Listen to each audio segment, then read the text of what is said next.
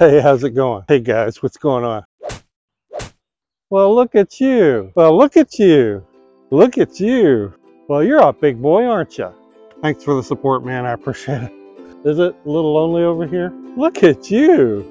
You're throwing a lot of shade these days. We may have to do some pruning here, okay? Doesn't make you look fat at all.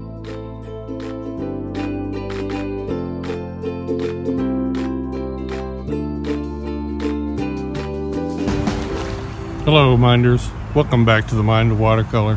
Well, we're going to talk about getting to know trees a little better. In specifics, we're going to talk about simplifying. And if you're interested in landscape at all, you already know what a challenge foliage is. Tree foliage, underbrush foliage, it's chaotic, it's complex. And all that's really required for this is to find a tree with some boughs, preferably that have dark surroundings, something you can isolate. This is, by the way, a great exercise you can do plein air if you're so inclined. I'm not going to do that today. We're going to do this with photos, but I want to show you the kind of things you're looking for. This tree here, which is a hemlock tree, is a perfect example. You have several nice bough examples that are surrounded by some dark negative space.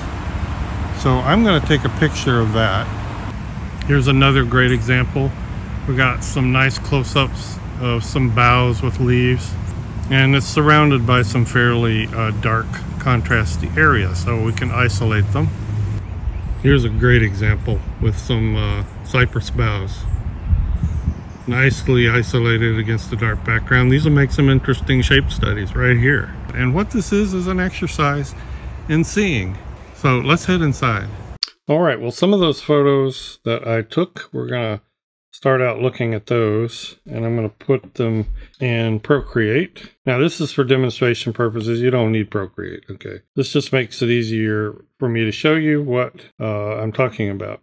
And I am gonna take this photo, cut the opacity way back, then create another layer.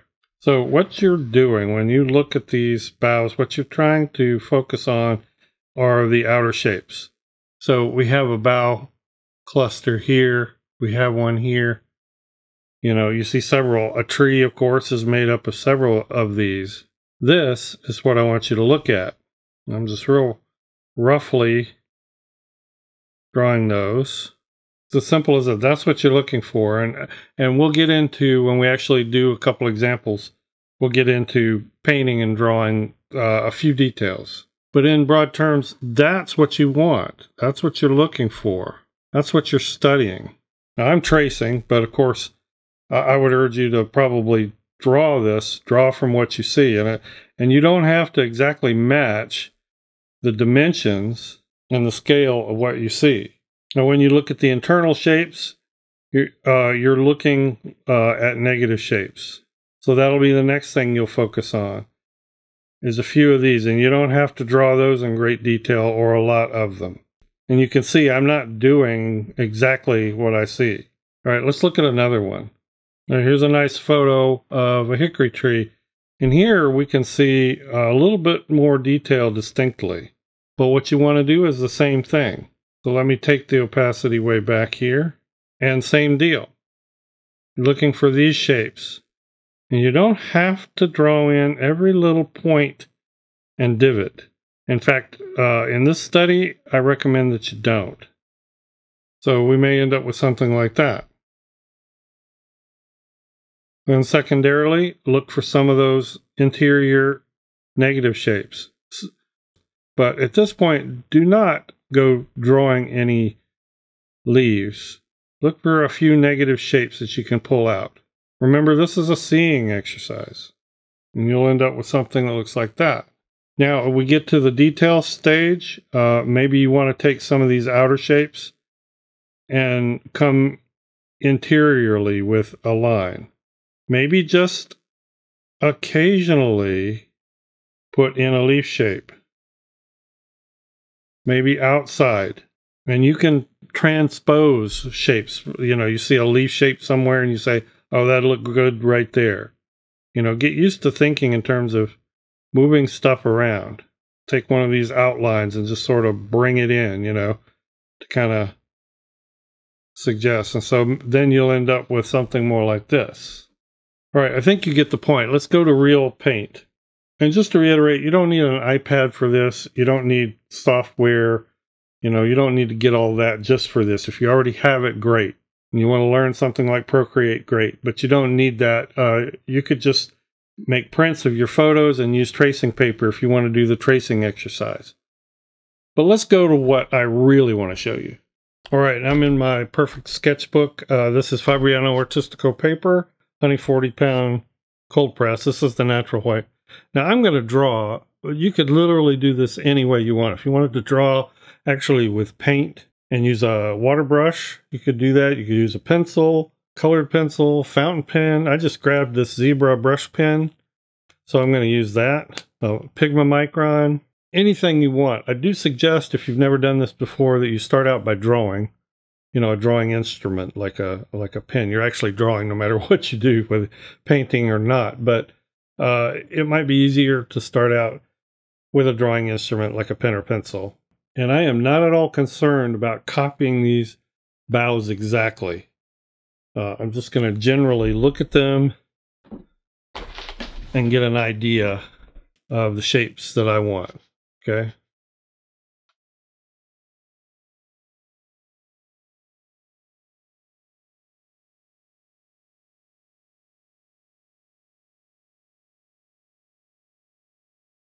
This is a hemlock tree, so it's sort of a spruce fir-like tree. And it's got long, slender boughs with needles. In this case, they're all sort of blending together. And these shapes end up looking a bit like kind of funky umbrellas. So on top, since the boughs come down, you get these umbrella-like shapes. One of the things I'm doing is I'm paying close attention to this negative space, or the negative spaces around this. And I'm looking at those shapes rather than the shape of the bough itself. Okay, what I might do then additionally, and this is where we get into adding some details, but we're still limiting the details, is I might bring in some of these where they indicate a bough shape. And I might pick out a negative shape or two. It's interesting because most of them look like little shards of something, those kind of shapes. And I just find a couple of shapes, may not even be in the same place or the same bough that I'm copying, and then I try to just put them where compositionally they look interesting. It's kind of a feeling, and sometimes it's hard to describe, but it's outer shapes, paying careful attention to the negative space around it, bringing some of those outer lines in a little bit, and then a few interior negative shapes. And then it's sort of the final thing when I do a shape study like this is I'll bring in a few loose leaves, and you'll see, or boughs, you'll see those hanging out here. And again, don't be a slave to one particular spot. Look around and say, oh, I'd like to put that one here or that one just around my study.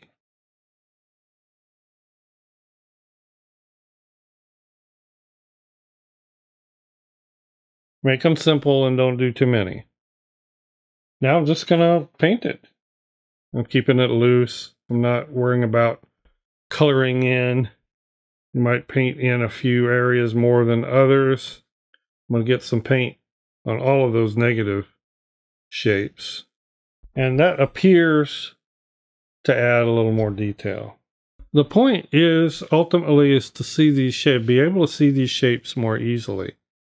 And be able to translate in your mind, you know, more complex shapes in foliage canopies to something that's a little bit more stylized and simplified.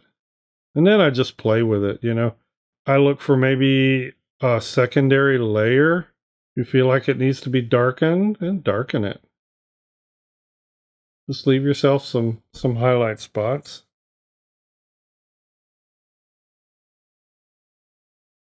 this point, I'm just kind of playing it by ear. Maybe I'll just try to join some of these areas. It was looking a little bit too complex already.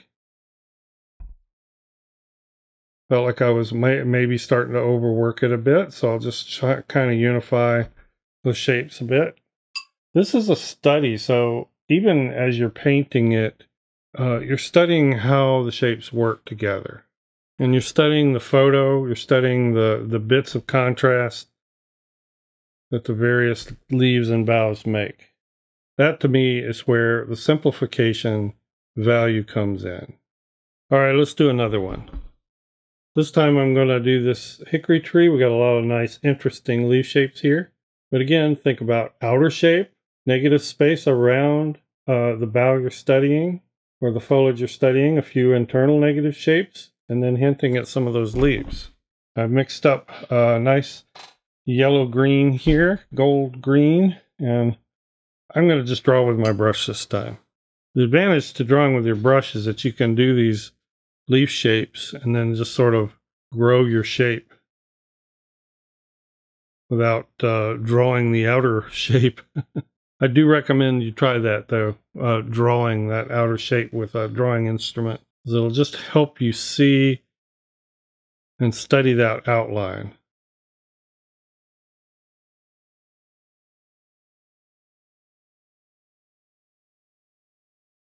But in this way, at least you can draw the leaf shape and just sort of fill in. So you're working a little more in the positive.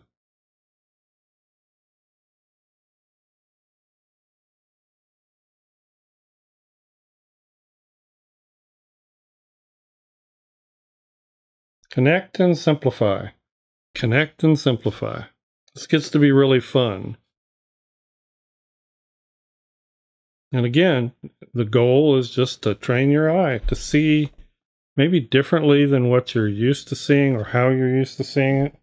And as you look at trees that are bigger, you know, and you're not able to see all the individual leaves as well. I'm pretty zoomed in on some bough shapes here.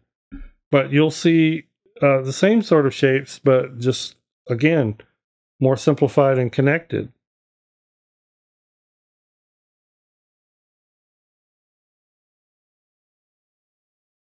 And you just want to observe characteristics that you can define, like I was talking about up here on these boughs.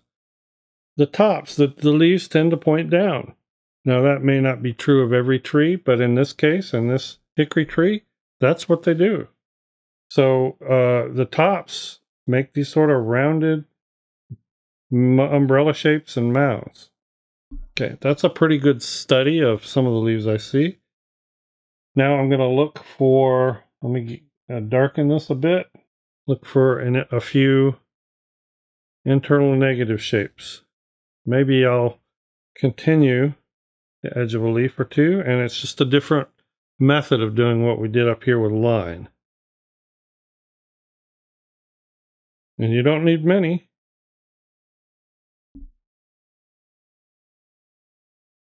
The key to me is maximum recognizability and detail, rendered detail with minimal strokes.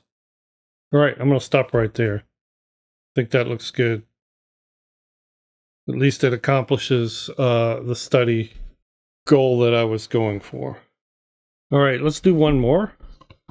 This time we're going to look at this. This is a Leland cypress tree, and it's got some spiky shapes. So I'm going to go back to using a pen, and we're going to focus on that sort of spindly, spiky look. But again, remembering that you're going to draw and pay a lot of attention to the negative outline or the space outside the shape you're drawing. So you don't need to draw every jagged, spindly line. So we're going to do it like this. Mainly going to draw the major, like, spikes, the way the needles point out. I'm going to go ahead and draw a couple of overlapping shapes. When you do this, spend more time looking at your subject than you do putting the line on the paper. Sometimes you can draw separate shapes like this and then join them later. I kind of picked a bow in the center of that bow that I was looking at, so I don't have a good top edge to look at, and it's going to kind of overlap this image. I don't care. All right, that's a pretty good shape to start with, and I didn't do just the outline like I showed you up here.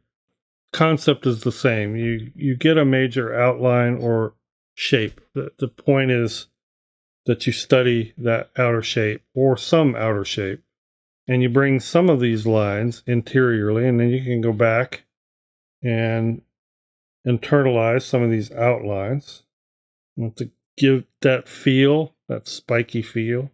Then I look for a few outer shapes, and you can find a few inner negative shapes.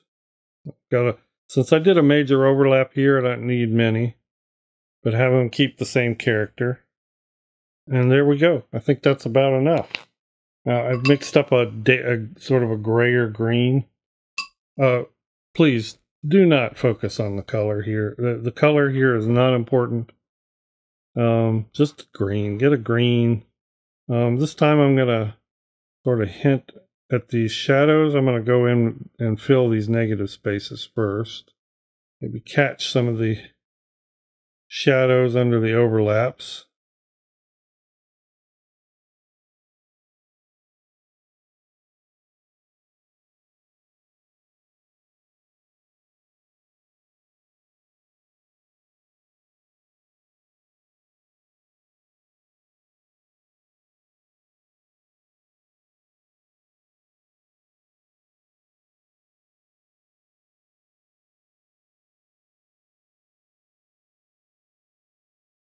Again, just some quick bits of color, hinting maybe at shadows in the overlaps, definitely in the little negative spaces, connecting what you can, leaving yourself some highlights.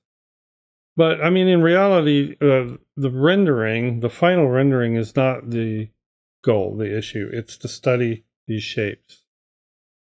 You get into an actual painting and you can spend more time doing blends and getting your shadows nice and believable, things like that. But I just want a simple representation here of the character of that bow using the most simplified way I can to express it. That's my goal. And if beyond that, you want to add a ton of detail, well then that's up to you. But I think it's important to get the essence first before you start worrying about the detail. That helps you with your values. That helps you to see bigger shapes. Seeing bigger shapes is such an important skill to develop. And that's what I'm trying to teach you in this exercise. So work at it, have fun with it. You know, if one doesn't work, try it again. Do it a little differently. Train yourself to see bigger shapes. And here's another video that might help you as you're learning to paint and draw trees and leaves. Thanks, everyone. Appreciate you watching. Thank you, patrons, for your support. See you in the next video. Bye-bye.